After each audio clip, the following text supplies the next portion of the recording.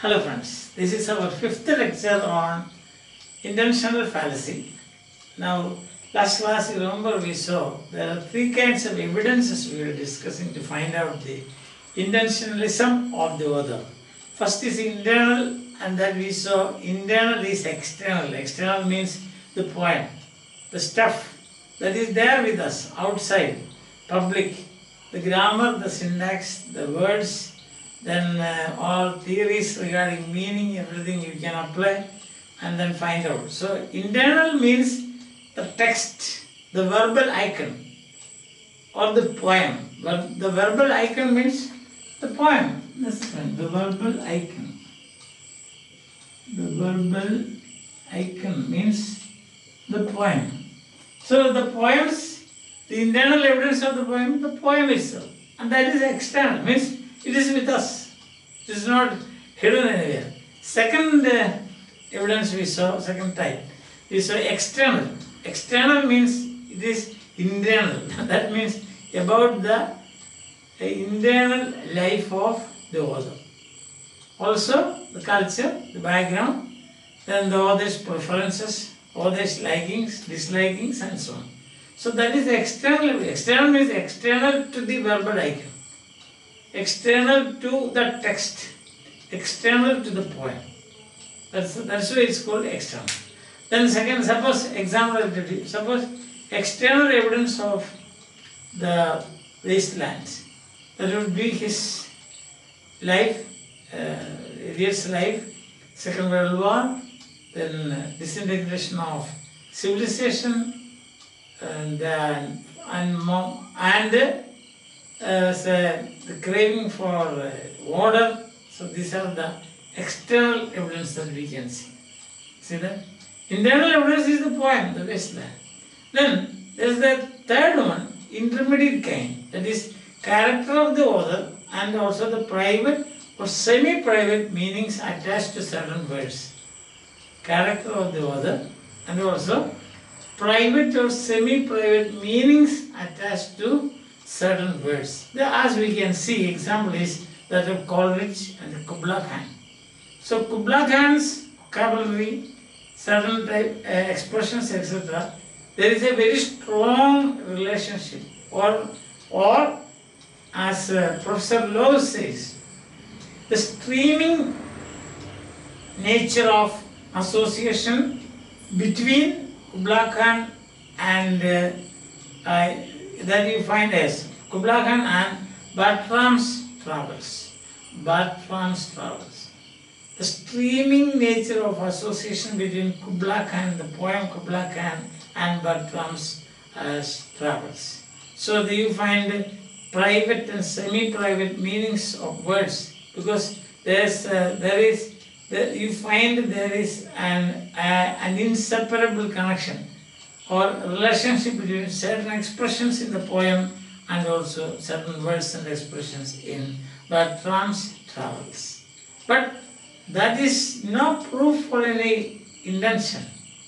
So that you can say about the effect of the poem increases the effect of the poem, or you can say some new meanings given to certain words and so on. Just nothing to do with the intention of the poets. Understand? And then we find two or three recent examples we can find. Not I can find, but as I always say, Wimsatt and Beardsley they can find, and they have given us also. First one is, see, the biographical evidence will not help you in any way. That is, allusiveness in poems, extensive allusions in the poem. So the first example that he takes is Donne. John Donne's famous poem, Valediction for Budding Morning. There it says, moving of the earth brings harms and fears. Men reckon what it did and meant. But trepidation of the spheres, though greater far, is innocence. So now you try, this is the allusiveness. Now you try to find out the knowledge, Donne's knowledge of the celestial bodies, astronomy, old astronomy, new astronomy, all those things you try to find out. It is not going to take you anywhere near the intention of the poets. What you find here is there is a tension at parting. The tension at parting says our love is not shallow. If our love is shallow, it will be like an earthquake. The parting will be like an earthquake, movement of the earth, moving of the earth. Or if you think that our relationship is smooth, it will be like the movement of the earth around the sun, which is a normal thing. Movement of the earth around the sun is a normal thing. So this parting is very normal. The other is our relationship is not as comparing to the trepidation of the spheres. Trepidation of if our love is shallow, if it is only at surface level, then parting will be it will create commotion, emotion, and it will be very vehement. The emotion will be. But if it is like the movement, if it is very deep, if it is very sincere, and it is like you and me, one and the same, no difference at all, means cannot be separated. If our love is like that, then that will be the parting is just like the movement of the spheres. Movement of the spheres, the vastness and the magnitude of the movement of spheres. That nobody notices because it is so huge. Like that, our parting is of that magnitude, that vastness. It has got that vastness. Nobody will notice it. So there is no point in tear floods and storm and so on in our life. Now here, the point here is, we need not much bother about the elaborate knowledge of, go after the elaborate knowledge of Dunn and his knowledge of astronomy and his knowledge of the celestial bodies, his knowledge of the new theory and old theory and so on. After all, what is it? It is a complex metaphor. It is a complex metaphor just to show you that the parting between the lovers, the love is so deep that it need not be expressed, no external show like that of the trepidation of the spheres. If it is at a small level, then there will be external show, and that is like the earthquake. Everybody will notice what is happening and so on. So conclusion is that our love is so deep, so parting, whether I am sitting near you or I am away physically, still I am very near you. So parting is not separation, parting is again it's a union, so to say. Even parting is a union, as not noticed by anybody, because like the trepidation of the spheres. But shallow lovers, surface level lovers. For example, if I compare, sometimes you may disagree with me, but see the commotion created by, the violence created by the parting of Mark Antony and Cleopatra. Or the violence that was the violence that accompanied the parting of Romeo and Juliet. What happened? They committed suicide. So everybody noticed it. Like the same ways with the matured lovers, so you can say, of Antony and Cleopatra. Even there it is a violence involved. Violence is involved in that. But now you just look at Troilus and Chrysaor. So Troilus, what happened to Chrysaor? Troilus, at the end, when she deserted him practically. Although in the story it is not clear that whether she deserted him or whether she was in a catch-22 situation that she could not come back. She went with the diamond, we know that. But what happened to Proilus? No violence, no problem.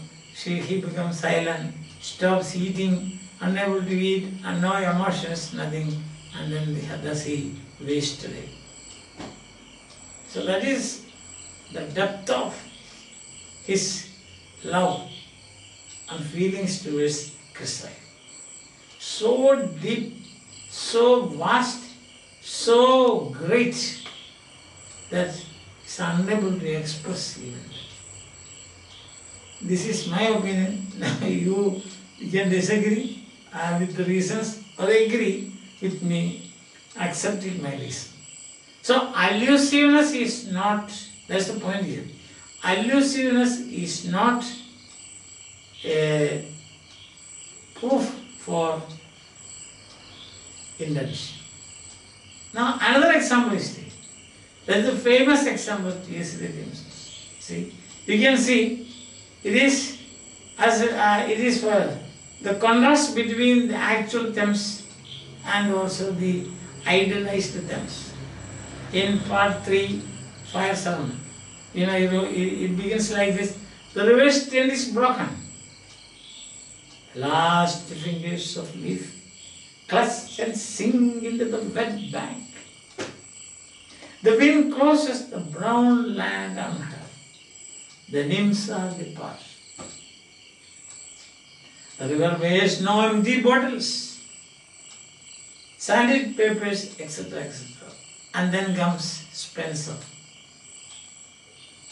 Sweet Thames runs softly till I end my song. Now, suppose you study based on these lines. This is allusive. These lines are allusive. That's the contrast also. Now, you try to find out the intention of the author in writing this. What is the clue? There is no clue at all. Was he making a historical study of the Thames then and Thames now? What is his intention?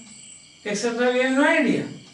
But as F. Mathew, one of the critics of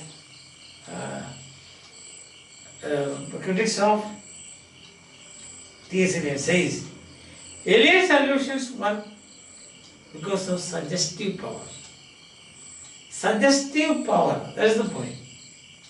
By the movement of the lines itself, even without Spencer, the help of Spencer, that effect could be created by Spencer. It's nothing to do with biography, nothing to do with any intention of the poets. Intention means genetic fallacy, or intentional fallacy is confusion between the poet and its origin. So the poem and its origin. Some say it is a psychological streaming. No. It's a totally different thing. The poem is a different thing. Isn't it? Or suppose we equate Hamlet with the Shakespeare. How can you do that? Can you say that Hamlet is to be or not to be, etc. These are the, or his emotions, the emotions of Shakespeare? Then what will you think about the false stuff? And then what will you say about Othello and so on? No. Here, great works of art, created by an author who is a great genius. The one for all times. That's all. Understand? So you cannot find out by probing into the, or that you go after Shakespeare. Shakespeare married an elderly woman. She ran away from there and went to landed in Stratford-upon-Avon, then went to the London, and then she became a stable keeper. What relevance all these things are? Creating such semi-tragic and semi-comic characters like a Shylock. It's no such thing. So, probing or studying or the going after allusions of a poet will not take you anywhere near the intention of the poet. Understand that? Intention of this work of art. Work of art is a totally different thing. It's public, and the critic, for the critic, it is a public property. That's what we should understand. Or he again gives examples of done. See, go and catch the falling star. That's the song. So the done says, what does he say? It says, teach me to sing mermaids singing. Teach me to sing mermaids singing. And then in parallel, something almost like that in Love Song of J. Alfred Prof. So at the end you will find it. I have heard mermaids singing east to east. Now you go and search after this. Why it is done to what is there any relationship between or any correspondence between go and catch a falling star and the love song of the Alfred Prof. You are not going to find out. You may find that there are allusions similar, for example, but that is not going to tell you anything about the intention of the poet or the intention at the time of creating this work of art, that is writing it, that is the poem itself. Can't find it. So argument, not my argument, these two great critics, they argue that allusiveness, going after allusiveness, going after the knowledge. So for example, in the case of Donne, or in the case of Shakespeare, or in the case of, say, even Marvel, not even Marvel, Marvel's to his co-mistress. Let us, and he says, no, this the rolling, of co-mistress, let us roll all our strength and all. Let us roll all our strength and all our sweetness up into a ball. Marvel. Then, the love song of the Alfred Prof. Same thing happens. To have squeezed the universe into a ball. To have squeezed the universe into a ball. Sad and full of irony. To have squeezed this universe into a ball. Before that, he has already said about indecision, about I am not Hamlet, Prince Hamlet, all those things. And now he says, to have squeezed the world into to have squeezed the universe into a ball. So there is a small image. Same thing I have just now told you about Marvel. All in sweetness up into a ball. Marvel's lines are so energetic, so passionate, but the other one is sad and ironic. Like compare, study, compare and contrast and all those. You are not going to find. You may find similarities like this, but you are not going to find the intention according to these two great critics. So, my dear friends, it is to judge a poem on the basis of its origin, or what we call the genesis, its origin, or the confusion between the origin of the poem and its origin, to sum up, that is intentional fallacy. So intentional fallacy means the error that a critic makes in judging a poem based on the origin of the poem, the mind of the artist. And then finally, they sum up this like this. They say, to know the meaning of a poem, you need not consult an oracle. See, To find out the meaning of the poem, you need not consult an oracle. That means, where is the meaning of the poem? The text. New criticism, close reading. Higher Richards, close reading. Understand? So, thus we come to the end of the